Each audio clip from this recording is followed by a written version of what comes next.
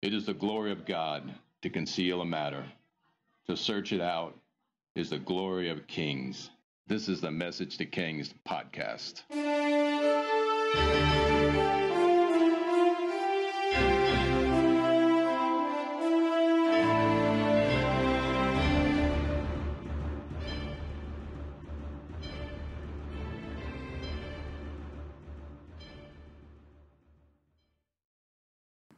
Episode 159, Judgment of the House of Ahab.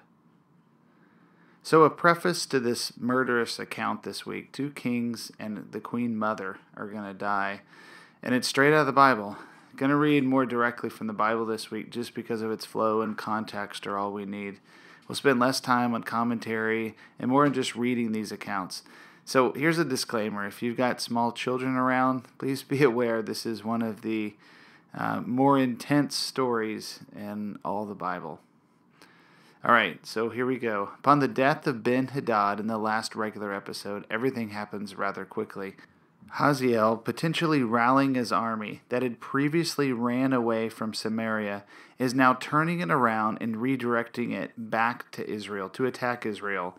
They marched straight down to Ramoth-Gilead, where Joram was headed, and he had actually taken the city.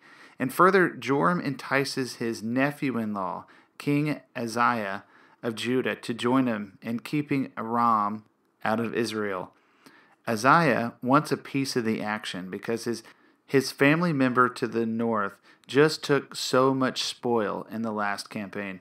It seemed like a good idea because the prophet Elisha was on his side, and Aram was just defeated in a most remarkable way. But these 2 kings didn't realize the season and the spirit had already changed. Judgment was coming to the house of Ahab. 2 kings against 1. The demoralized Aramean should be no match for Israel, right? But not this king. King Hazael was empowered by God to even be another instrument of judgment on the house of Ahab. Battles for Ramoth-Gilead, which historically go bad for Israel, was a disaster. King Joram was wounded. In fact, he was wounded. Josephus goes so far as to say he was wounded and he went back to Jezreel to heal from his wounds, while the commander of Israel's army, Jehu, actually takes the city. And at this point, the nephew-in-law, King Uzziah, goes to Jezreel. And he goes to Jezreel to check on Joram, who is wounded. So we leave the 2 kings in the walled city of Jezreel, while Jehu is in Ramoth-Gilead celebrating his victory. So Jehu, with the rest of the army, is licking their wounds and looking after the wounded with his commanders. In fact, I've got a feeling, there's this victory celebration that they took the city. And in fact, he may be even drunk, by the way. It's kind of speaking of Jehu. With his officials also, maybe they're complaining of the battle and blaming the king because the king was wounded and he fled the battle. In fact, I get the feeling that the soldiers and the commanders are pretty furious with the King Joram, who nearly cost them the battle and the lives of their comrades who died or were wounded in the battle. They even speak of this new Hazael, a son of nobody, who now ruled the entire kingdom of Aram. How could a son of nobody become king of Aram? Maybe there were suggestions in jest, serious but in high spirits, that the Jehu himself should be king. No doubt this conversation had been going on probably for some time, for the officers only needed a little push in that direction, and the Lord had already prepared his heart for such a thing. The season of judgment was at hand. Now it was Israel's turn. 2 Kings 9. The prophet Elisha summoned a man from the company of the prophets and said to him, "Tuck your cloak in your belt, take this flask of olive oil with you, and go to Ramoth-Gilead. When you get there, look for Jehu, son of Jehoshaphat, the son of Nimshi. Go to him, get him away from his companions, and take him in the inner room. Then take the flask and pour the oil on his head and declare, 'This is what the Lord says, I anoint you king over Israel.' Then open the door and run, and do not delay." So Elisha knows the terror that would soon follow. He doesn't even want to be there himself. He assigns one of his junior staff to do the job, and further, he says, anoint him and run. Basically, don't get caught in the crossfire. Anoint him and run, he commands him. 2 Kings 9:4. So the young prophet went to Ramoth Gilead, and when he arrived, he found all the army officers sitting together. I have a message for you, commander, he said. For which of us? Asked Jehu. For you, commander, he replied. Jehu got up, went to his house. Then the prophet poured oil on Jehu's head and declared, This is what the Lord, the God of Israel, says. I anoint you king over the Lord's people, Israel. You're to destroy the house of Ahab, your master, and I avenge the blood of my servants, the prophets, the blood of all the Lord's servants shed by Jezebel. The whole house of Ahab will perish. I will cut off every last male in Israel of the line of Ahab, slave or free. I will make the house of Ahab like the house of Jeroboam, son of Nebat, and like the house of Baasha, son of Ahijah. As for Jezebel, dogs will devour her on the plot of ground at Jezreel, and no one will bury her. Then he opened the door and ran. When Jehu went out with his fellow officers, one of them asked him, Is everything all right? Why did this maniac come to you? You know the man and the sort of things he says, Jehu replied. That it's not true, they said. Tell us. Jehu said, Here is what he told me. This is what the Lord says. I anoint you king over Israel. They quickly took their cloaks and spread them out under him on the bare steps. They blew their trumpet and shouted, Jehu is king. Just like that, the gangster-like figure of Jehu becomes king. His officers were in total agreement, and they only encouraged him.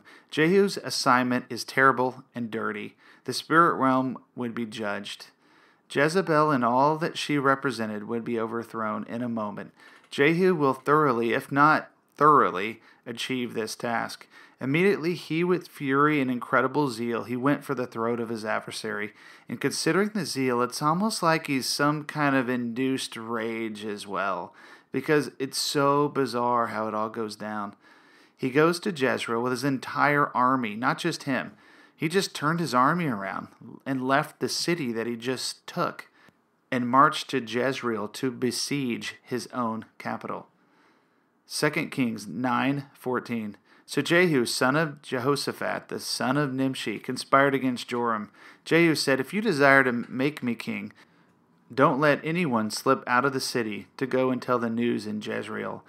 Then he got into his chariot and rode to Jezreel, because Joram was resting there, and Ahijah, king of Judah, had gone down to see him.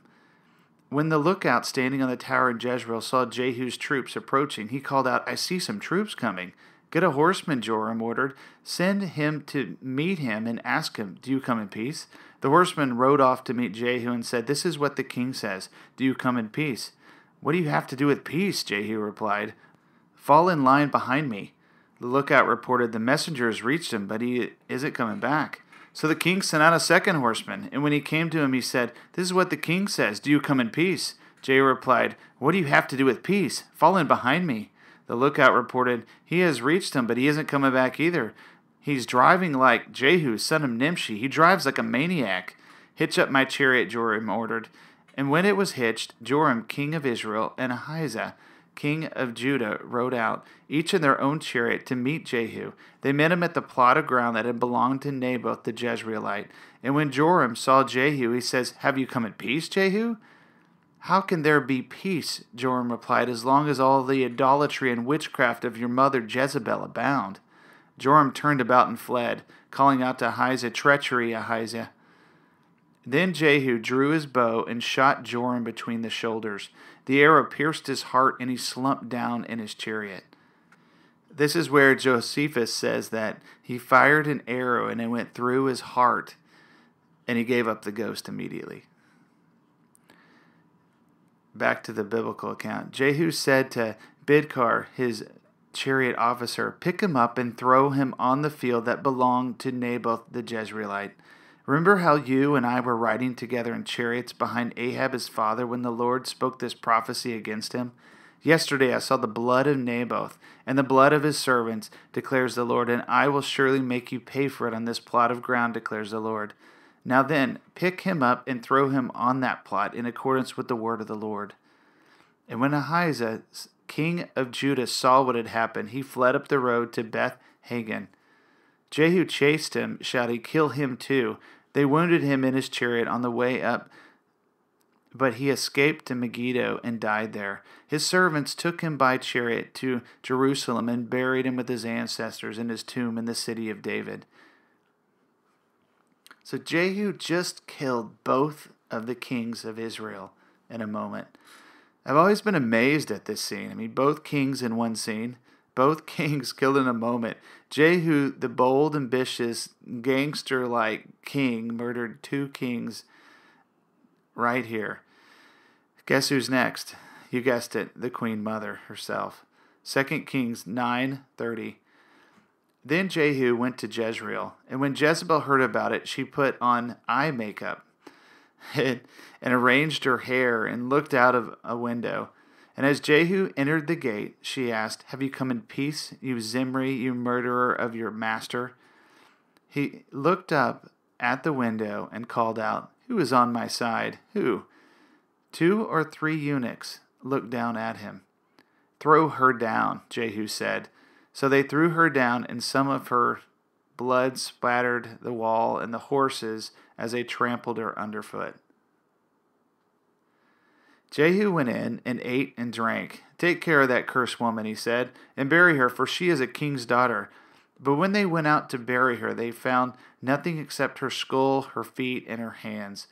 They went back until Jehu said, "This is the word of the Lord that he spoke through his servant Elisha the Tishbite. On the plot of ground at Jezreel, dogs will devour Jezebel's flesh. Jezebel's body will be like dung on the ground in the plot at Jezreel, so that no one will be able to say, 'This is Jezebel.'" So Jehu has killed 2 of the kings and now the Queen Mother. This is not the end of that we'll hear of the name of Jezebel. We'll talk more of her at the end of this episode. 2 Kings 10. Now there were in Samaria 70 sons of the house of Ahab. So Jehu wrote letters and sent them to Samaria, to the officials of Jezreel, to the elders, and to the guardians of Ahab's children.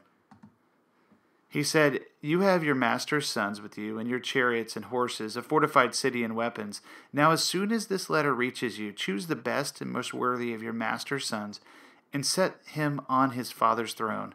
Then fight for your master's house." But they were terrified and said, "If 2 kings could not resist him, how can we?"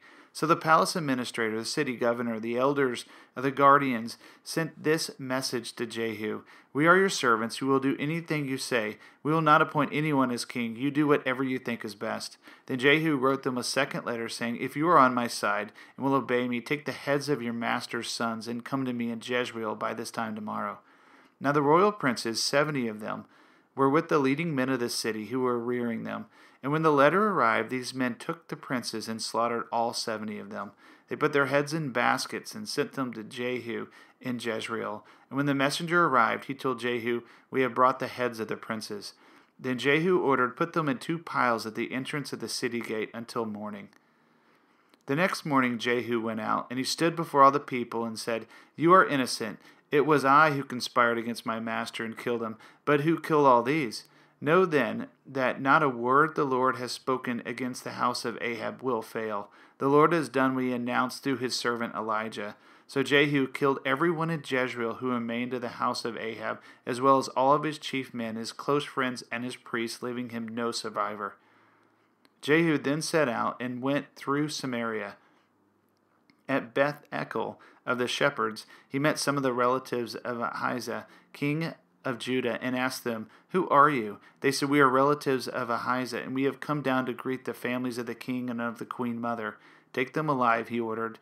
And then they took them alive and slaughtered them at the well of Beth Ekel, 42 of them. He left no survivor. Now you're probably thinking, are you really reading this from the Bible? And this is crazy. This is crazy stuff. So I am. I mean, the next scene is like something out of Braveheart. It's gritty. It's gritty. The judgment is never clean. And the Baal priest, they're next. 2 Kings 10:10. Then Jehu brought all the people together and said to them, "Ahab served Baal a little. Jehu will serve him much. Now summon all the prophets of Baal, all his servants and all his priests. See that no one is missing, because I am going to hold a great sacrifice to Baal. Everyone who fails to come will no longer live." But Jehu was acting deceptively in order to destroy the servants of Baal. Jehu said, "Call an assembly in honor of Baal." So they proclaimed it. They sent word throughout Israel, and all the servants of Baal came. Not one stayed away. They crowded in the temple of Baal until it was full from one end to the other. And Jehu said to the keeper of the wardrobe, "Bring robes for all the servants of Baal." So he brought robes out to them. Then Jehu went into the temple of Baal. Jehu said to the servants of Baal, "Look around and see that no one who serves the Lord is here with you, only servants of Baal." So they went in to make sacrificing and burnt offerings. Now Jehu had posted 80 men outside with this warning: "If one of you lets any of the men I've placed into your hands escape, it will be your life for his life." And as soon as Jehu had finished making the burnt offering, he ordered the guards and officers, "Go in and kill them, let no one escape." So they cut them down with the sword. The guards and officers threw the bodies out and then entered the inner shrine of the temple of Baal. They brought the sacred stone out of the temple of Baal and burned it. They demolished the sacred stone of Baal and tore down the temple of Baal, and people have used it for a latrine to this day. So Jehu destroyed Baal worship in Israel. However, he did not turn away from the sins of Jeroboam son of Nebat, which he caused Israel to commit, the worship of the golden calves at Bethel and Dan. The Lord said to Jehu, "Because you have done well in accomplishing what is right in my eyes, and have done to the house of Ahab all I had in mind to do, your descendants will sit on the throne of Israel to the 4th generation." Yet Jehu was not careful in keeping the law of the Lord, the God of Israel, with all his heart. He did not turn away from the sins of Jeroboam, which he had caused Israel to commit. In those days the Lord began to reduce the size of Israel. Hazael overpowered the Israelites throughout their territory east of the Jordan and all the land of Gilead, from Aroer to the Arnon Gorge, through Gilead to Bashan. Jehu would reign in Israel 28 years, and we saw in this episode he conducted an horrific house cleaning in the house of Ahab. He's going to have a kingdom, and his sons will rule. The first years will be okay, but slowly his power will wane in favor of Hazael. He killed off Baal and Asherah worship violently, but he will remain faithful to the idol calf worship of Jeroboam. Judgment has come to Israel, and in the next episode we cover the dynastic struggles in Judah when Athaliah receives word that her son was killed and all of her mother's family was murdered in Israel.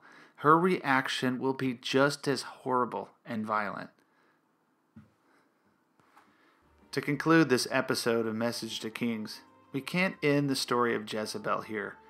We'll find the name mentioned again in the book of Revelation. But between the story of the physical living Jezebel and the name again Jezebel in the book of Revelation, we need to follow an historic trail, connecting the biblical account to history and spiritual manifestations of her in the book of Revelation. They echo lessons throughout time. Let's start with the Old Testament, Jezebel.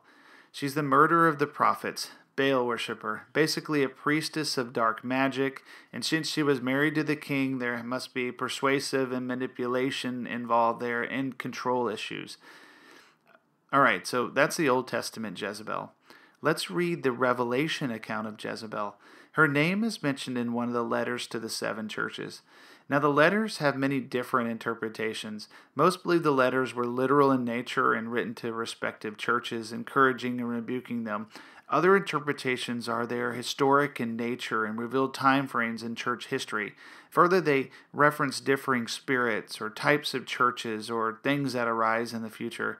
Oh gosh, there's so many ways to look at them. Regardless, there was truly churches in the places of these letters, and they were addressed to the angel, or some say the pastor of each church. So if I didn't confuse you on all that, here's the account of the letter to the church of Thyatira, which references the name of Jezebel. Revelation 2:19. To the angel of the church in Thyatira write, "These are the words of the Son of God, whose eyes are like blazing fire and whose feet are like burnished bronze. I know your deeds, your love and faith, your service and perseverance, and that you are now doing more than you did at first. Nevertheless, I have this against you. You tolerate that woman Jezebel, who calls herself a prophet. By her teachings she misleads my servants into sexual immorality and eating of food sacrificed to idols. I have given her time to repent of her immorality, but she is unwilling. So I will cast her on a bed of suffering, and I will make those who commit adultery with her suffer intensely, unless they repent of her ways.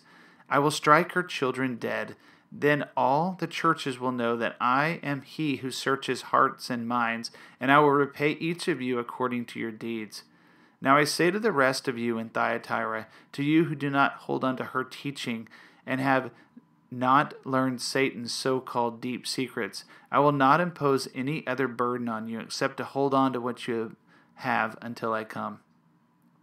To the one who is victorious and does my will to the end, I will give my authority over the nations. That one will rule them with an iron scepter and will dash them to pieces like pottery. So it continues. All right, so Jezebel is referred to as a woman that manipulates for evil. Those who are seduced by darkness, dark spiritual secrets, and leading people away from God. Not truly a Baal worshiper in the New Testament, but the spirit appears to be the same in nature and fruit. Further, her judgment is about the same, death and death of her sons. She is just as notorious as the Old Testament reference. These references are just way too similar to not think they're related. Most scholars tend to lump them together as one and the same. Why? Because of the name and the similarities. Let's say this. Jezebel was so evil, she must have been incredibly demon-possessed. And let's just say this. There's another demon-possessed person in the book of Revelation that's doing pretty much the same thing and will get the same reward for what they caused others to do. And if this isn't enough, it's almost like a historical paper trail of sorts is through history. Jezebel's dead, and her sons and daughters are dead, except for one, Athaliah, who has a hold on to power in Jerusalem, and will keep it with extreme violence in a soon episode. But she will find herself dead, because this is what happens to those who claim to be of the same spirit or descendants of Jezebel. Athaliah will die a miserable death as well. So then, if we follow the trail of history, where did Jezebel come from? She came from the city of Tyre. Her bloodline branch is gone, but from Tyre is the root. And there's no doubt she was trained in her ways by someone, her family from Tyre. And if Athaliah goes, her bloodline comes from Tyre too, correct? What's interesting is that we can find Jezebel or this same type of spirit continuing through history. Our history trail gets harder to follow, but there's a direct line from Jezebel to her niece, Queen Dido of Tyre. And in a very dramatic and honestly made-for-TV scene, she flees Carthage with a hoard of gold in about 50 years, and flees as far away as North Africa and founds the city of Carthage. And we'll cover this story in greater detail in a later episode. But Queen Dido and the founding of Carthage, she comes from Tyre, and she's the niece of Jezebel, and she exports Baal worship all the way to Carthage. And from Carthage, we can find temples to Baal. Archaeology has even discovered child sacrifice and horrific idol worship. It's a continuation of the pollution of the world of that time of Israel. Now we see it in Carthage 50 years later. So we arrive at the end of this, and what do you speak to at the end when you have the death of so many characters in our story? And I leave it with this historically and spiritually charged thought. Could it be we see even the inner workings of God's judgment, even in the Roman Senate, hundreds of years from now, when Cato the Elder finished every speech with the following statement after the Second Punic War? Furthermore, it is my opinion that Carthage must be destroyed. Archaeological evidence has unearthed many times over the remains of human sacrifices and Baal worship even in Carthage. In the end, Carthage, like the line of Ahab, was destroyed. We see Jezebel and Ahab's line terminated from the earth. We see Jezebel's more remote family line find refuge and prosperity in Carthage, but even it was destroyed. The lesson is clear. Judgment will come. When judgment is announced, it will come. We cannot miss that God will judge the earth. This is inevitable. God must judge the sins of man and the nations for their righteousness or unrighteousness. God forgives and relents and has mercy and grace, but to the unrepentant and to his sworn enemies, the lion must come and will judge the earth. And even a good and righteous judge must still be a judge. There will be a guilty and a not guilty. The guilty will be held accountable for every thought and deed, and the faithful will be as righteous as the one they follow and submit to. The Lion of the tribe of Judah will come and judge the hearts of man and the nations of the earth. This will happen, and the story of the judgment of Ahab and Jezebel and the end of their family line and the judgment of their descendants throughout history can only be a sign that the judgment of God is certain and only a matter of time.